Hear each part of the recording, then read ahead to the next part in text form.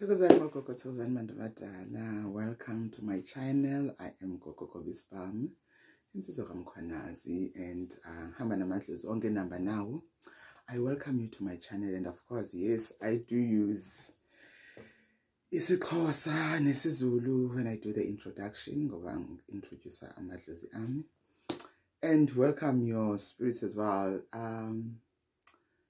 I want us to talk about, before we talk about whatever we're going to be talking about, welcome and thank you very much for following the channel, for sharing. Do comment, do subscribe, and hit the notification button so that whenever something good has been produced, you'll be the first to know. I'm loving this light. Can you see this? Can you see the dynamics of light? This side is very illuminated and bright, and this side is all dark. So let us talk about the two sides that make you to be who you are. Darkness and light. It is important for you to understand that in order for light to be illuminated, you need the darkness. And as well, in order for the darkness to be intensified, the light needs to be there. Now, what does it mean for you as a person in terms of how you handle yourself, your morals, your values, everything that makes you to be who you are? What does it mean? It means that there must be a balance. If there's too much darkness, then there's a problem. And as well, if there's too much light, there's a problem. As they always say, too much of any good thing is also bad. So don't be too overjoyed when things seem to be going too well, because around the next corner you will find that too much joy created an imbalance in the equilibrium.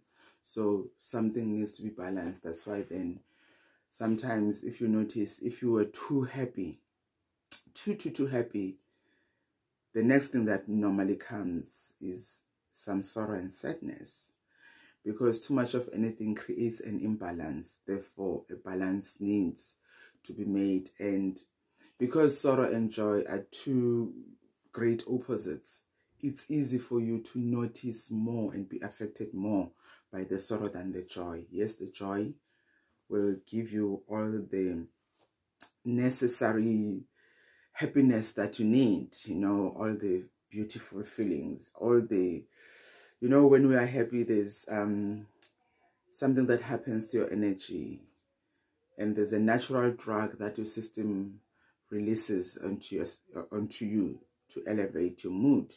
So if there's too much of that as well, you're going to crash. It's the same thing if you eat too much sugar. Eventually, you're going to crash. So it's important for you to always maintain a balance. When you feel that you're going too much on the too much happy side, make sure that you rein yourself in order for the balance to be maintained.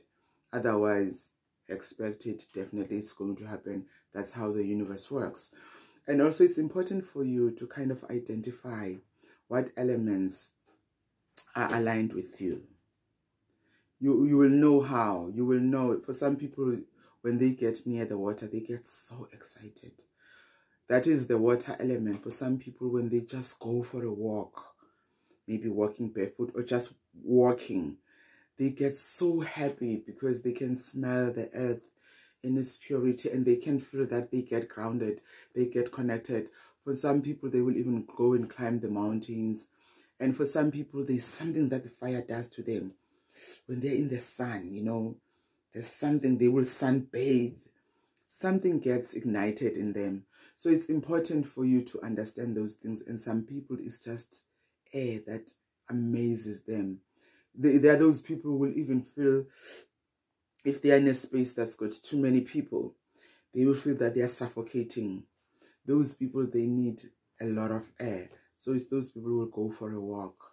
And sometimes they will even do air therapy. Somebody will sit in front of a fan and they'll just blow themselves with the fan. And there's something that happens to them. So it's important for you to understand, which element are you connected to? Are you a water person? Are you an earth person? Are you a wind person? Are you a fire person? Also, pay reverence to the universe. Evoke it in your life so that you can work with the energies. For instance, for me, there are situations I will feel that, which element can help me to solve this situation because it's difficult? And then it will come to me that actually a volcano. I need the volcano lava to handle the situation for me. Believe you me, it works. You evoke that energy, and whatever you are dealing with, it will be dealt with by the volcano, because everything in spirit is about the intention. Whether you are using herbs, imiti, the intention is the key.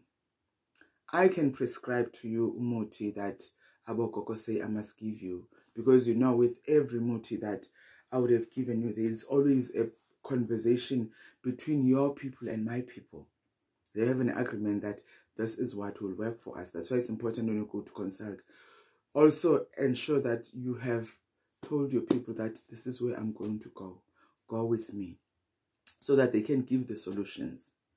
They can speak through my people and say, okay, for us, this is what works. That's why sometimes you'll find that there are people who will go to for consultations and the person does not give you what you were expecting, or normally gets used. They will give you something totally different, or their system will be totally different, because the connection between my people and your people will determine what will work for you. In some places, you know that even for you, this is what normally works, or this is what you've been doing or using. There is a reason why you go to Inyanga. They will give you something different than what you expected, because whatever you were doing, the fact that you are there at the consultation has not been working. Now we tend to disable and cripple ourselves through past experiences, because we heard that a certain person uses this, therefore it works. No. Know who you are. Are you the light? Are you the night? Are you the brightness? Are you the darkness? At the end of the day, when you now understand, then you can tap into those energies. Some people are moon people. Identify something, because that's where it begins. That's why we have totems. Totems are what speaks to our clan.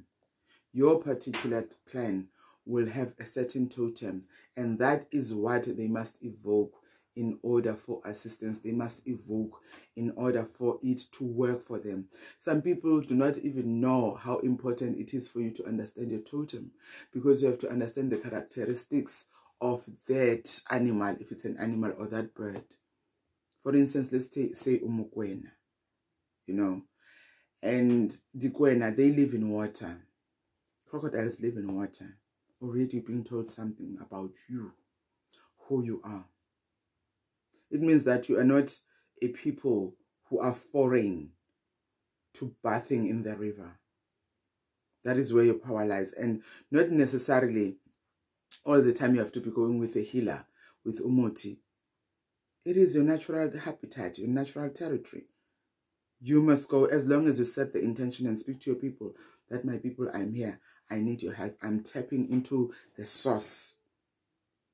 Because if you understand that, then everything will unravel and you will be free of any problems that you have. As well, if maybe you are a bird, what are the characteristics of that bird? What does it eat? Some birds, there are particular diets that they have. So your totem will also speak to who you are. It's important to know what is your totem. And even when it shows up in your dreams, it's bringing you a message. You know that. But it's not enough to say that, oh, I saw Abokoko. I saw our totem appearing in my dream and that's it. No, dig deeper. Why was it there? What message was it bringing you? What were you being told to do? If you dreamt of, for instance, I have someone who sent me, was asking me about a dream. They dreamt about white people jumping into the water. And the fact that they ask about it, they know that there is a significance. This person is being shown what kind of people they are working with. At the same time, it's an invitation for them to connect more with the water. It's an invitation for them to go for a cleansing. So it's two-pronged. They're being shown who they are working with, and who they must venerate. At the same time, go for your cleansing. It's as simple as that. All you need is to open your eyes and your heart and ensure that you communicate well with yourself so that you can communicate well with your people. Thyne. Have a fantastic time, and know that I love you and thank you and appreciate you for coming to this channel. And of course, don't forget to like, comment, share, subscribe, and hit the notification button. Thyne.